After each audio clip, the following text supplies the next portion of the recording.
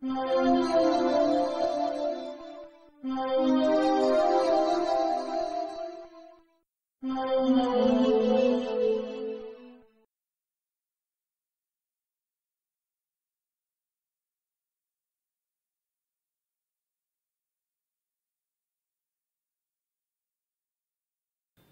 many years, a popular method for investors to track their stock holdings was using Excel and the Yahoo Finance website.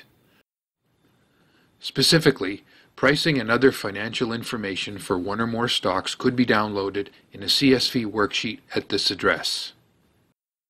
However, in late 2017, after Verizon's purchase of Yahoo was completed, this feature was removed. Investors using this link to download a specific company's information then received a notice stating that the service was being discontinued.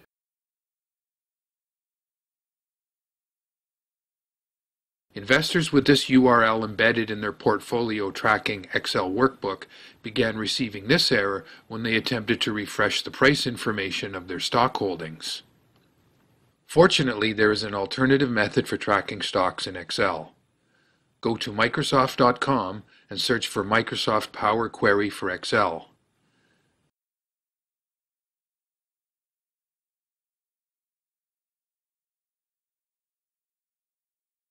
Download the add-in and follow the instructions to complete installation. Go to Google Finance and search for the stock of your choice. This example uses Alphabet. Copy the URL. In Excel 2013, create a new spreadsheet. Select the Power Query tab, then the From Web option. Paste the Alphabet address into the URL box and push OK.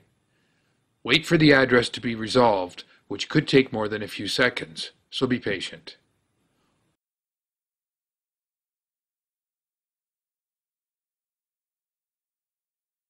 On the left are the tables that make up the web page. They offer a range of data, but what we are looking for is the latest price. Select Table 1, drop down the Load menu, and select Load to select Table 1. With the cursor in the cell you want, select Existing Worksheet and push Load. Again, be patient while this table loads. To add more stocks to your worksheet, return to the Google Finance web page. Enter the next ticker and copy the URL. Then, back at the spreadsheet, put the cursor where you want the new data and repeat the Power Query steps.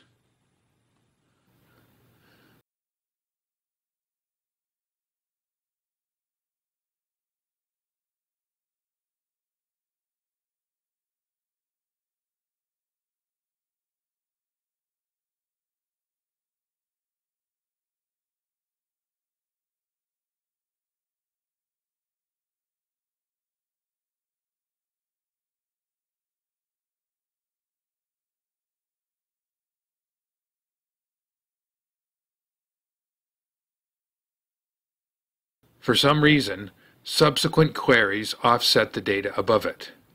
To keep it orderly, block and move your latest insert under the previous data, then delete the empty columns. You'll need to do this for each query you add.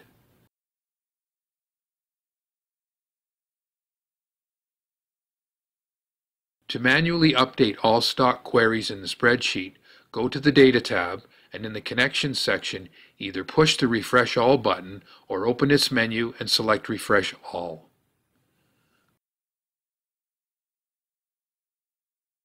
Query refreshing can be a slow process if you have many of them. The Google Finance website periodically experiences heavy loads and will occasionally time out before refreshing is complete. If this happens, try refreshing the individual query. To do this, highlight it and repeat the previous steps, except select Refresh instead of Refresh All.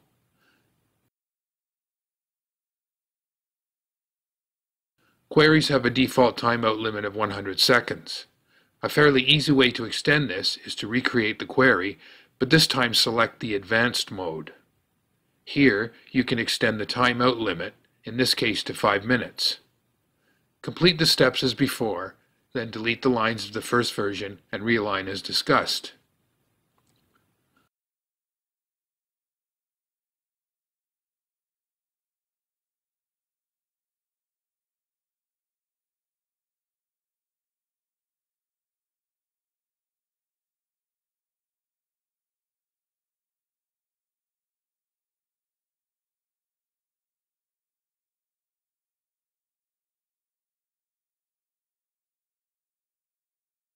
Several methods are available to automatically update the queries. At the Data tab, select Connections and a dialog box will open.